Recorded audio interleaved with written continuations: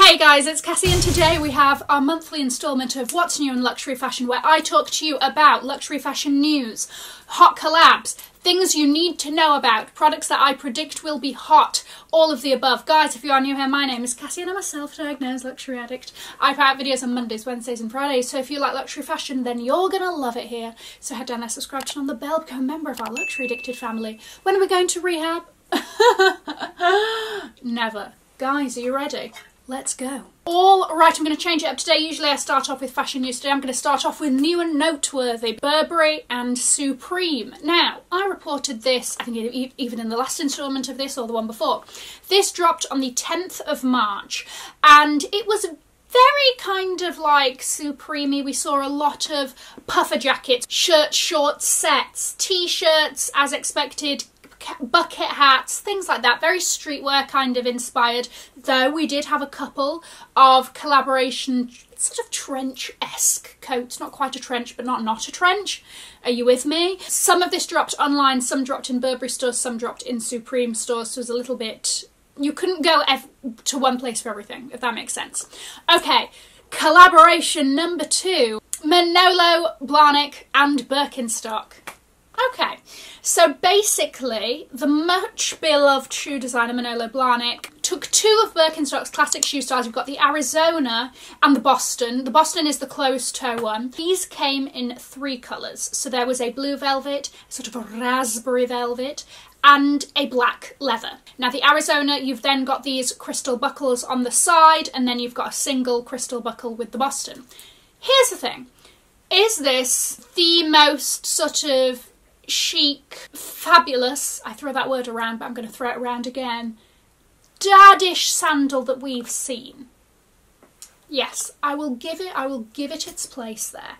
And Birkenstocks have really risen in popularity with the pandemic and things like that for some reason. I mean, it was like one of the hottest items in 2020 to buy. It was, I know, I can't believe it either. But here we are. Birkenstocks are also no stranger to collaborations. They've done collaborations with Valentino previously and a number of other high fashion brands. So this is just one more to add to their roster. These sold out very, very quickly. I'm not the biggest fan, but I'm not the target customer. Next collab, this was a bit of a random one, and 2 brands that I really did not think would be in the same room together. You've got Off-White and Churches. Churches is like a very sort of traditional brogue company, as old-fashioned as they come, you know, like has a manor house in Suffolk, you know, that kind of thing. And Off-White is like streetwear-y, very cool, very pushing the envelope, which is actually why I quite liked this collaboration. They did 2 brogues, one for men, one for women, pretty much exactly the same. And the Off-White twist that you have here is that it says special events down the side, and then the laces also say laces. I quite liked it. I thought it was cool. I really liked how unexpected it was. These, some sizes still seem to be available, so be fast. These were also designed by Virgil while he was still with us. There's going to be a season 2. I like to call them seasons, okay, like their TV shows. Well, the rumour is there's going to be a season 2 of Louis Vuitton and Supreme. Now, if we cast our minds back, this was one of the, without a doubt, the most successful luxury collaborations like of all time. This was insane. Interesting to see that there have been some natterings around. Nothing has been confirmed yet, but there does seem to be enough natterings for us to maybe get our pockets ready. I did see a date floating around of the 30th of June. I don't know if we should take this seriously or not, but I need to let you know. Of my internet sleuthing, there seem to also be predictions of the cities that the pop-ups will be in. If we remember, the Louis Vuitton Supreme was not online at all. It was only available in certain cities in pop-ups, so that made it even more ridiculous to get a hold of, you know? So we've got Beijing, LA, London, Miami, Paris, Seoul, Sydney and Tokyo. Will they be doing the same thing with this one, with only releasing in cities if this does go ahead? Let's see, but that might be something to look forward to. The next piece of collaboration news is Bulgari and Casablanca. So Bulgari, as we know, very famous fine jewellery house, but also definitely, I mean, like they've been doing bags for a while, but really in more recent years, they've been doing loads of collaborations with brands like Ambush, Mary Catranzu, that top handle puffer bag, loved it, Alexander Wang. But their most recent collab is with Casablanca. Now Casablanca Casablanca is a French brand, and they kind of do this sort of luxe resort wear. I've said this before, the vibes give me like 80s country club. So we have notice of this one. They're doing 2 drops, one on the 20th of April and one on the 20th of May. The 20th of April is going to be the après tennis. We've got 4 bag designs here. They're going to be doing the tote, they're going to be doing the little like vanity case, the Serpenti Forever. And like a little phone holder case kind of thing. All of that is inspired by tennis. Give me all of it, okay?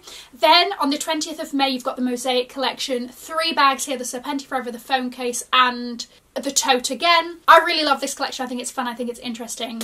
It looks great. You can see the kind of influence from both brands here. I love it. Next collaboration is a bit of a weird one. This is Telfar's mystery collab. Telfar announced that they are doing a collaboration, but haven't told us which brand they're doing it with. However, they are still available for pre-order. All they've released are sort of semi-pixelated images of the bags. So we know that there's going to be a small, medium and a large of their signature shopping bag in a black technical nylon.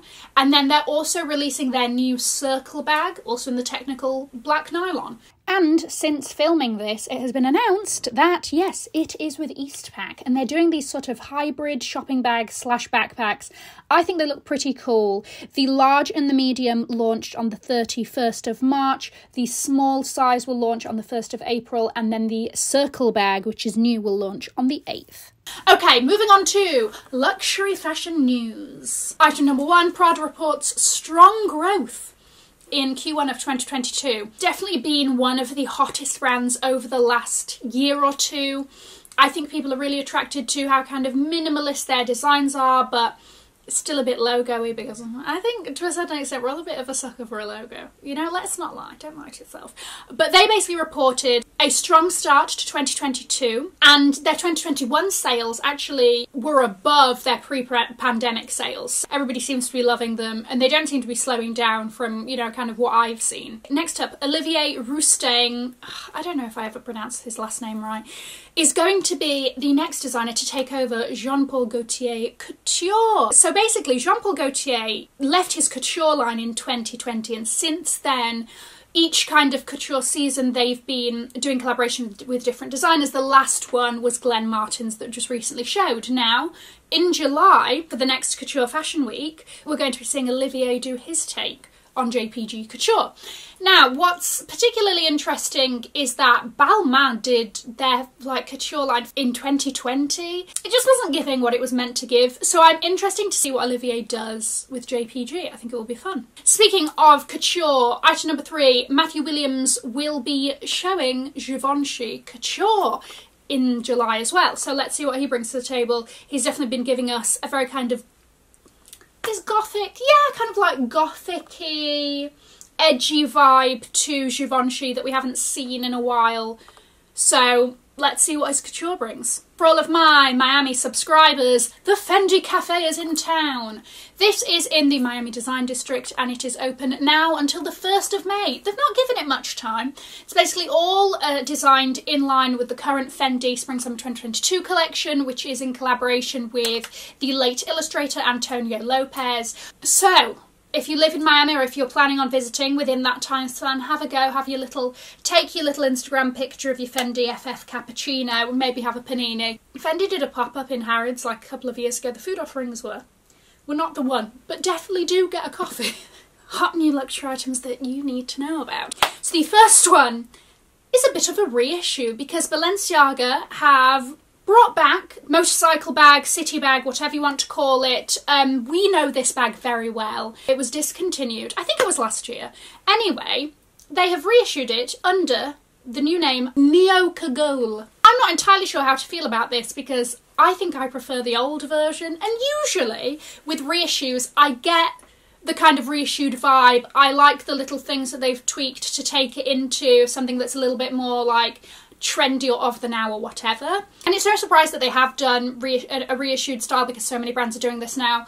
But basically, there is now a heart mirror dangling off it and a pouch. Aside from that, there's little else design-wise that's changed. However, this is now going to be available in 3 sizes. You've got an extra small, a small, and one that doesn't have a size. It's just like a regular. And of course, a slew of different colours. I fully predict this to be as popular as its predecessor was in the 2000s.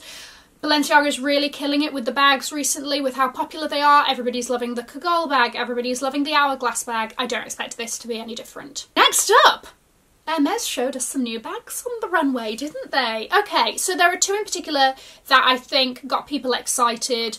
The first one was a kind of crossbody, little bit larger version of the Kelly Dance? I don't know if I should be northern with my pronunciation of that. But it was one crossbody. They were doing an RTF. A right titty flex. The other one, this is the one that's really been doing the rounds on social media, is this kind of Kelly, I believe it's called the Desordé, and it's basically a Kelly that looks a bit skew-whiff. That's the only way to describe it.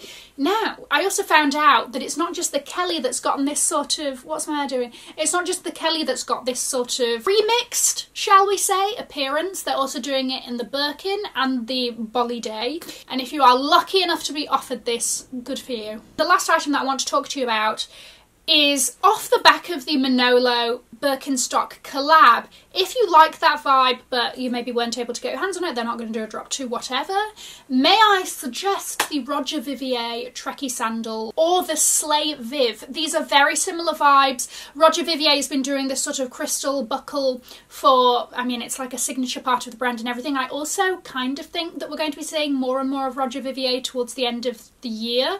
A lot of people were talking about it during fashion weeks. But they have a few styles that again are kind of down this dad sandal route but with a crystal twist. I don't know, I thought that it might be up some of your alleys. Another fabulous new season moment are the sequined Fendi bags. Okay, so you've got the Baguette 1997. So that is this one. It doesn't have the extra straps of the Baguette. It's just a shoulder bag and she's fabulous and she is sequined. And of course they have some fabulous colour combinations. Are you seeing the green? Then they've done this in the mini version in 3 colours. They've done this in the Fendi First in 2 colours. They've in the smaller size. And they also have a gold excess peekaboo. You need to know that these exist. Let me know what you thought of today's video and what we discussed. I'm going to leave a link to another video here in case you haven't already seen it. Have an amazing morning, afternoon or evening wherever you are, and in the words of my father, if you've enjoyed it, tell your friends. If you haven't, keep your mouth shut. I'll see you in my next video. Mwah. Bye guys.